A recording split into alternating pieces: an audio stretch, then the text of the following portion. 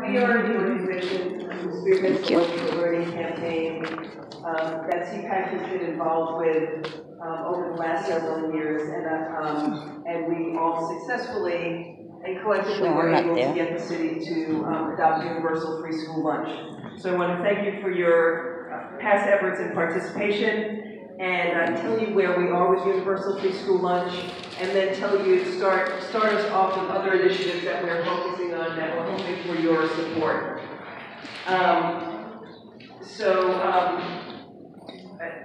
I am joined by Lunch for Learning Parent Caucus founding member Monique Lindsay, Sophie Plaisir, our youth organizer, and Jason Hilliard, our director of policy campaigns and organizing. And there are also other of the Lunch for Learning Parent Caucus members here too, Rosemary and Constance. Okay, so just to kind of kick us off, so just to give you a sense of where we are with universal free school lunch, it started in September, reversing decades of bad policy that separated kids in the cafeteria by income. And since that change, there are approximately 30,000 additional kids eating school each day. Eating lunch. That's a great start. We think there's a lot more room to grow from there. And the city is bringing in $38 million more in federal and state reimbursements from the school lunch program. So we have always talked about universal free school lunch as the foundation, and then there are other initiatives that we are supporting and advocating for that will build on that. So, Jason's handing out the Lunch for Learning agenda that we all created together, and we're only going to focus on 2 key points for this meeting, but the full agenda is being passed around. So last year, the Department of Education Office of School Food created a redesigned cafeteria model. And I'm just going to grab it here. Just look, if you haven't seen any of them yet, it's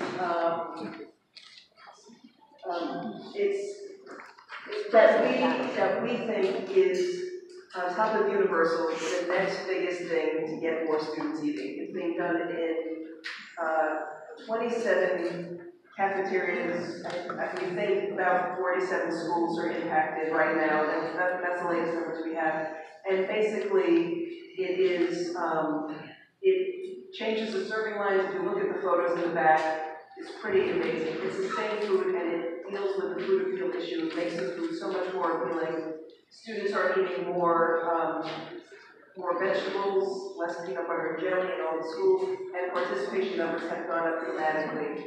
So in addition to repackaging the food, the seating area is redone with more welcoming environment. So it's round tables and diner style rooms that the students are really enjoying eating. So we did some preliminary analysis of the school from the previous November to this past November, and you can see that the participation rates are up pretty dramatically.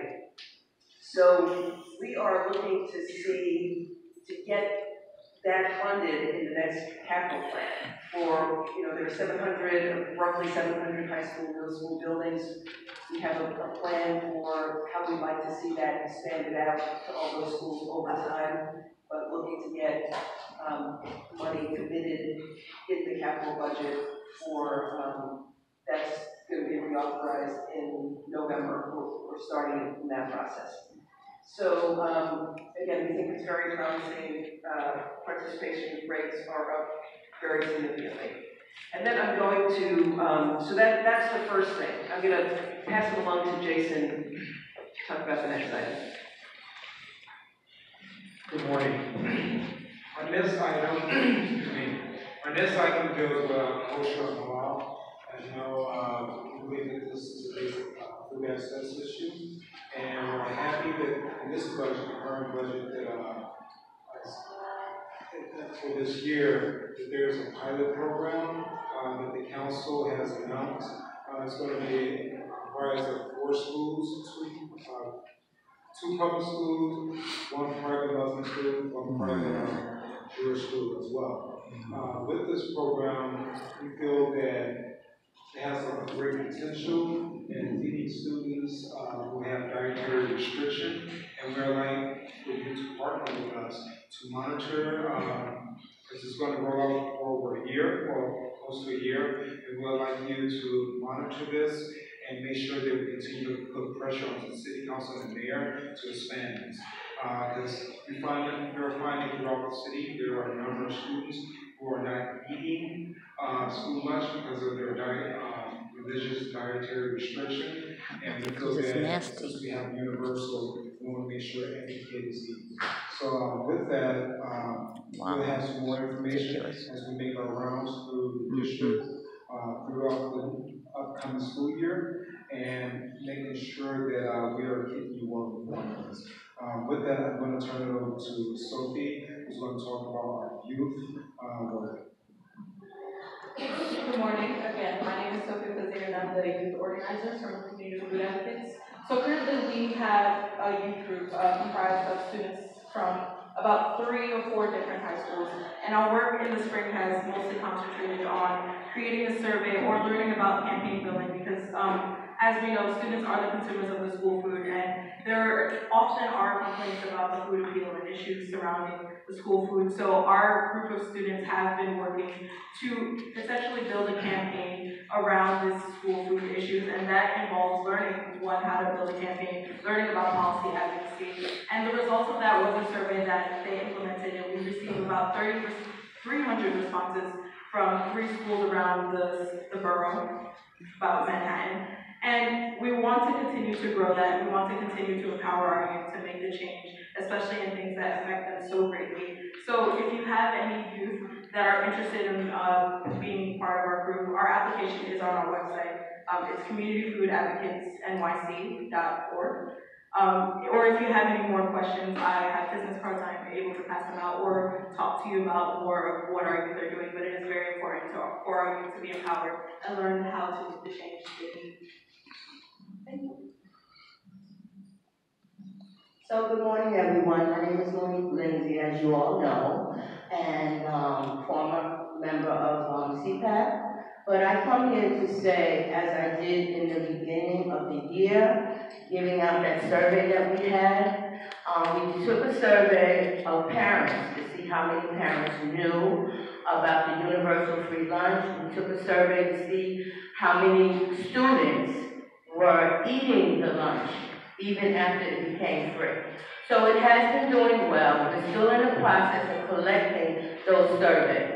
I have to say and be proud of it that Brooklynite had the most amount that turned in the survey, and so that was good.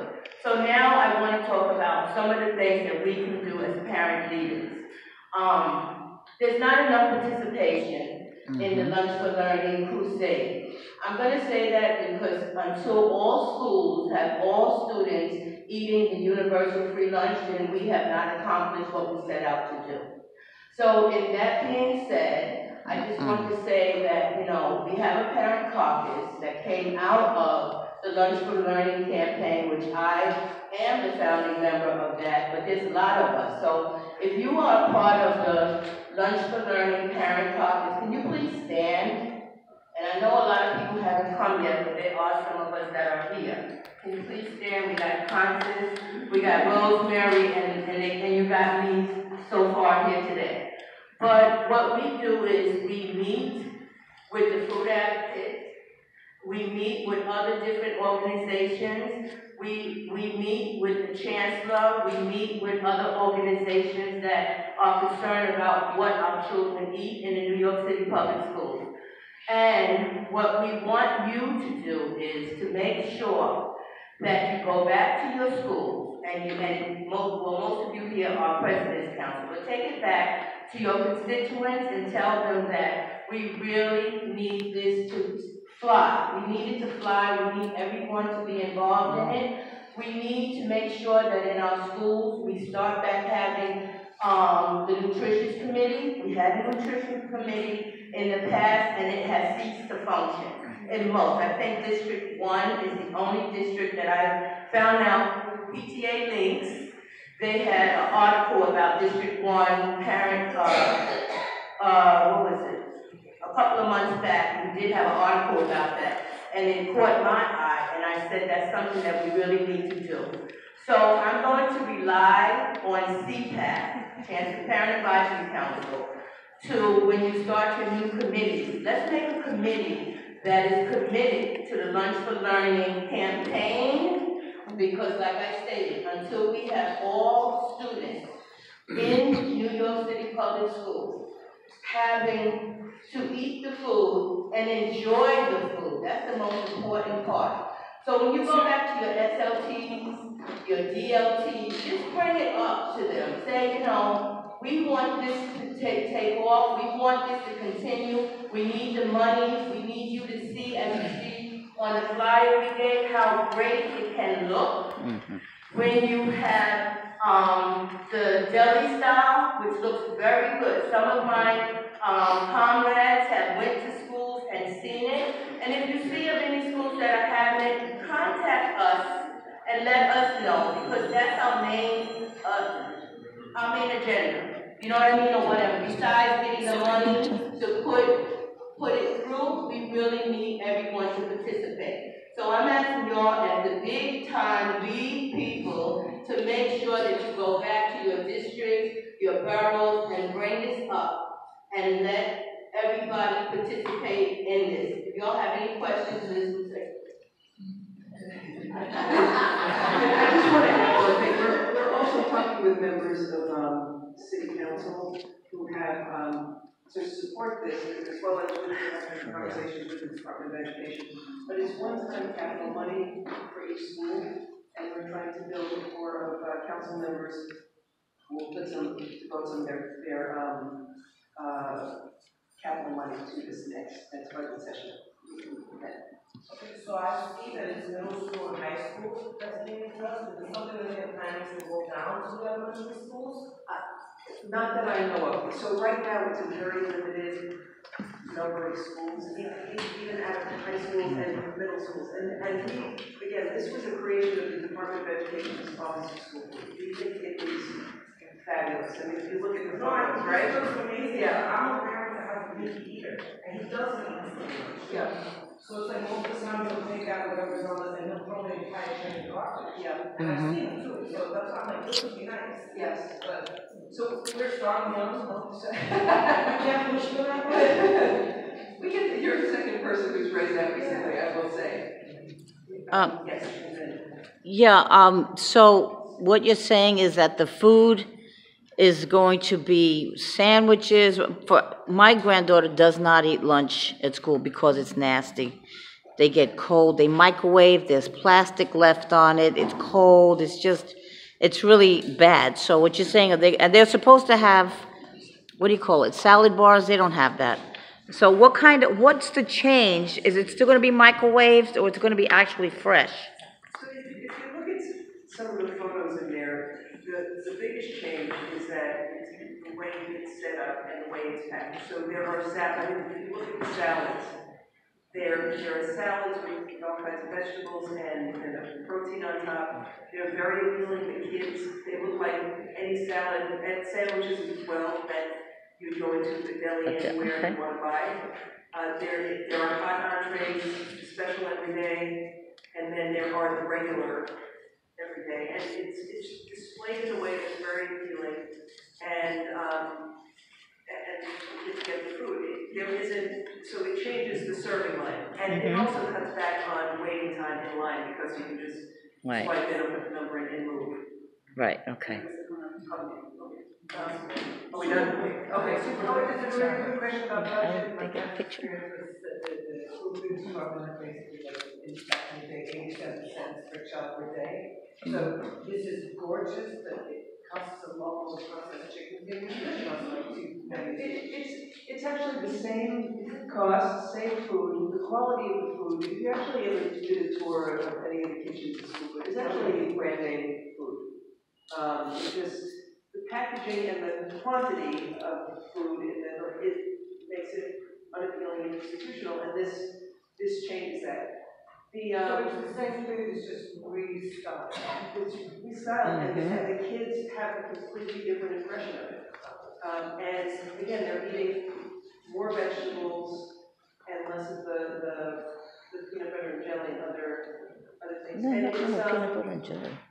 yeah, And I really misunderstood because what it looked like to me was like much better food, more, vegetable stuff, more chicken butter. yeah, no, it's all within the reimbursement. Thank you. I heard you mention in your presentation that you're going to be providing this to private schools as well. And is it possible?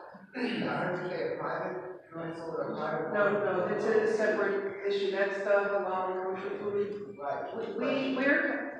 We as community food advocates in the Lunch for Learning campaign are focused on public school students.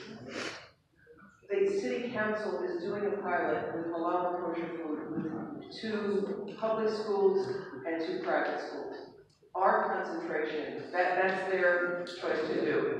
That's their choice. Where our charge is the public schools. Thank you. Sorry, I have to cut short if I have more questions, but we're trying to not go too late on the schedule. So, you all know PTA Nick and Rachel Fine. We had a few conversations. Don't worry about it, it's all right. And then she met with the executive board in effectively to discuss how we can better partner together and how we can do that. So I think she should have the microphone. Good morning, everyone. Good morning. Thank you for having me. For those of you who don't know me, my name is Rachel Fine, as Marco said, and I am a co-founder and director of PTA Link, which is a nonprofit volunteer-run organization that solely supports New York City public school PTAs. And I'm a former public school PTA president from District 15. Some of you may know that over the last 3 months, we have been going around the city training parent leaders basically on elections, but we've also worked with some districts on how to better engage parents, and we're doing an orientation for new parent leaders at a combined district meeting on Monday. And we also did 10 trainings for elections last year all across the city. It was really an amazing experience for us to hear the questions that parents had, and to also see the gray areas, like where our practice is not exactly covered by the regs, and also to learn from parent leaders around the city. And as we were going around working with different parent leaders in different districts this year, I started to think about how we could better partner with CPAC. And sometimes we would end up in a district and we would see one of you there. We were recently in District 14 in South Jessamine. And but we didn't plan and work with her. And as I was thinking about it, I went to Marco and said, could we talk about how we could maybe streamline some of our trainings? And could we come and maybe work with the members of CPAC so you could take some of this information and then go turnkey it back to your president's councils? And it's not also that we have all the answers when we would come give a presentation. The presentation would evolve through your participation and would allow you also to share your best practices and effective strategies and ask questions of one another. And so after I spoke to Marco about this, he invited me to speak with the executive council, and they wanted me to present this idea to all of you. And it's not that we would not continue to do the work that we were doing out in the districts with the family leaderships, but hopefully with all of you also, but that we could all work together. And I want to get your opinions and feelings on that.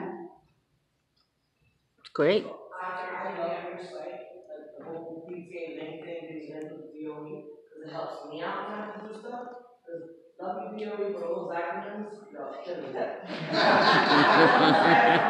Even though I've been around for a minute, it's difficult, but I like that we're able to get certain things very straightforward, but I would appreciate one little clarification for, especially for us. We went from a PA to a PTA this year, and the questions were numerous, and I didn't have the answers. And even going to PTA links, it doesn't really give you an in-depth way to explain it to people so that they understand. Automatically, the teachers felt like they come in and dictate how the money is spent. So I had to clarify, no, everything's still the same. We still have to go to our parent body to get approval for certain things that you want to do.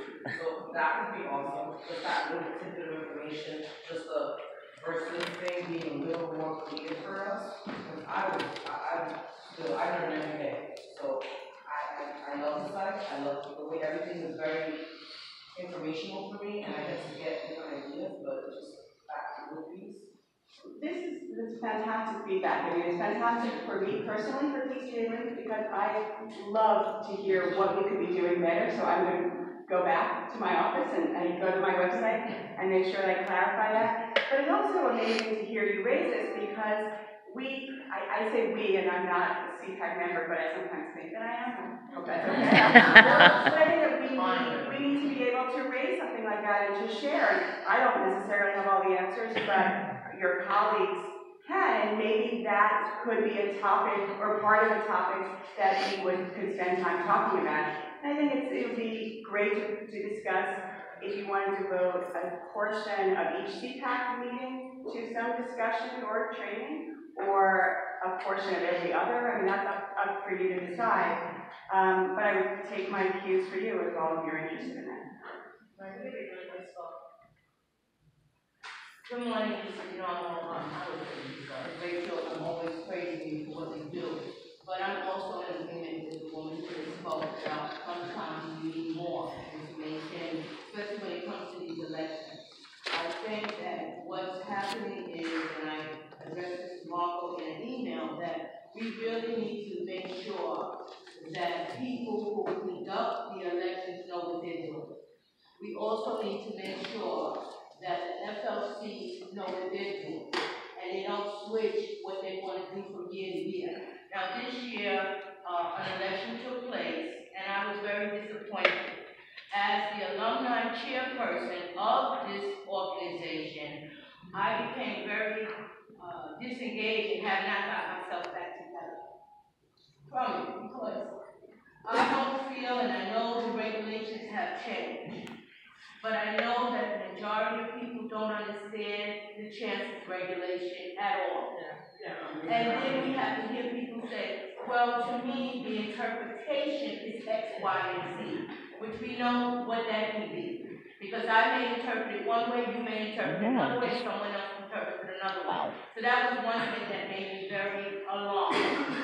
I don't like, and I will address this to the committee who put the chances regulation together, the last one, that you can elect the president and not the other partners to that, secretary and treasurer, and whatever.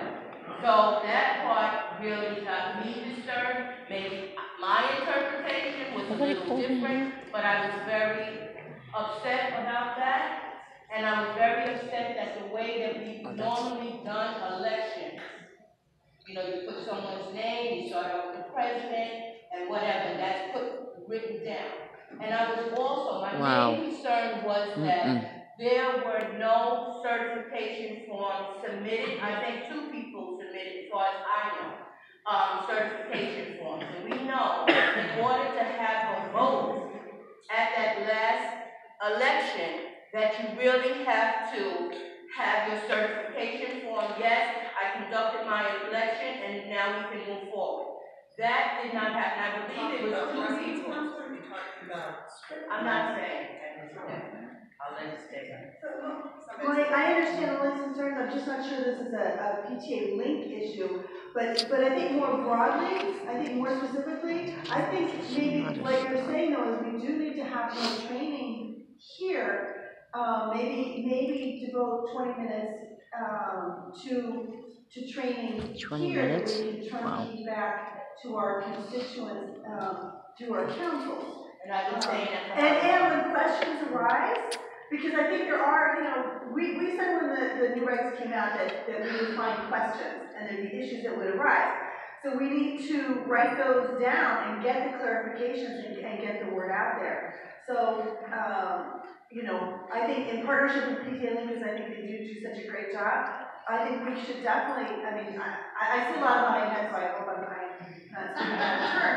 But I think it would be really helpful, I think, that to vote next year. To resolve something like this, well, not to resolve your issue in particular, but perhaps the knowledge base that is CPAC, that comes out of the President's Council, and PTA could draft a plain English version of the Chancellor's regs that really serves as like a. It is in plain English. I think in some ways, like we put out like and on the website, best practices. Right. We probably should both expand that, but I think it's more helpful in some ways to do it by subject matter. I think one of the issues, in a sense, one of the issues with the Chancellor's rights is they're just so long, and they have to be long, there's no way around it. But sometimes it's helpful to have, like, I know some of the roles, what is the role of the PTA president? What is the role of the President's Council president? So that it's more topic specific, what are best financial practices? Things like that, and we can certainly do one. I don't think there's one on the election. Yes. Yes, I already asked. We actually had on calendar, we're moving it for later, go around all the district needs and issues that we can discuss with Rachel. Please, Yolanda.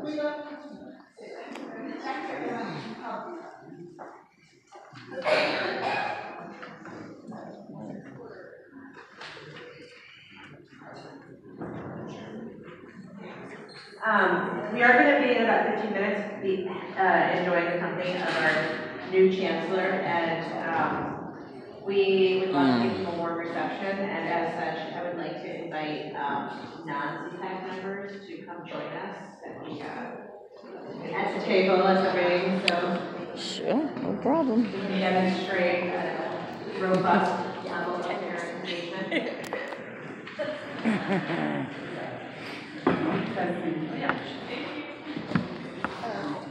Good morning, everyone. Good morning. So, just to continue the conversation in terms of what you just brought up. Yes.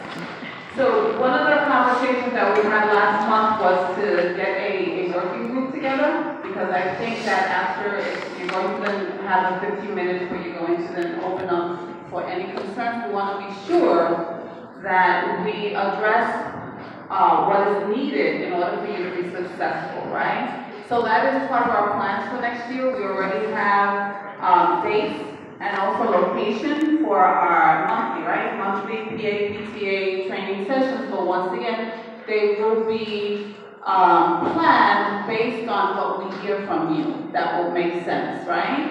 And we also want to look forward to, because we started our conversation with DIIT, I had a conversation with Peter Quinn, who is the CIO, the person in charge of the technology group of individuals, so that starting in September, whenever we start our sessions, we can start recording. Because that's another conversation that we had last month, where sometimes the time is not the best time for each and every one of our parents, but if you do have access to the website, and you're able then to access the webinar that has already been completed, then you're able then to revisit it, and also maybe bring it to your sessions when you have your meetings with the councils, okay? So we're really looking forward to that. We're listening to you. We want to be sure that everything is meaningful and purposeful, because once again, we want to ensure that that you are successful in your roles and in your knowledge base. So with that said, I do want to remind you, the schools that have not done so, to please share with your principals election dates and times. I just received information that of our close to 1,800 schools, only 445 have reported completion of elections. That's low. Yeah. Yeah. Only 445 schools. We cannot say that it's only the parent coordinator because every school is different. We will have to then inquire, you know, who is the. 445. That's ridiculous. This is what? We don't know if, you know, we don't have that information, but what we do have reported as of today is only 445, Wow. which is very low. Very low. That have submitted, yeah, online. It could be that some have not submitted yet, some are in the process and so on, but you know, the time is ticking and we need to have the information by June 30th. You had your hand up and then two. Just real quick,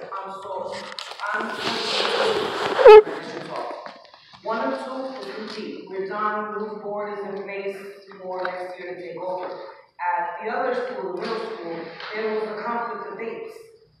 They no longer have Saturday Academy. It's a whole lot of things, so there will be no elections until September in that school.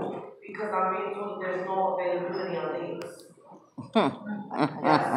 We have more than 10 days before the school is open. That's what I said, that I was given a date via email where it wasn't 10-day notice. And I was told, well, yeah, that should be okay because it's an emergency. I said, no, I need 10-day notice. So I can't do 8 days, I can't do 9 days. I need a full 10-day notice, including my weekends. And they were like, well, we don't have any more available dates because we've got signatures, we've got prom, we have graduation. So we'll have a separate conversation about that. Because today, what is today? Today is the 14th, right? And plus 10 is still 24. Yes. And the last day of school is the 27th, if I'm not mistaken. 26. Right? Yeah, don't add a day. We have more than 10 days. Yes. So one of the questions that's come up, that if you have a slate that's not completed, like the positions that are still open, should they submit the forms? Anyway, and say to be determined. Yeah. But that would be a really great email for Face to send out. Say, have you had just simple? Have you had your elections? Have you nominated? Have you elected anybody onto your board? If so, please send what you have in, because I think that's part of the problem. Well, there have been notices sent out through the Principals Weekly, through the support. That's the problem. We can find ways to follow up on this. That's the problem. Same problem all year. What we can do also, since we have more leverage, is to send out something through the PC connections for the PCs. If you have a PC.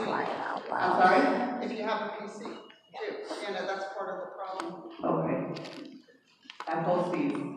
I have a quick question. The 1,800 schools includes charters. I know that state law requires all New York City schools to have a parents' association. Do you also collect certifications from charter schools? Are we doing the charters? No, you don't, right? No.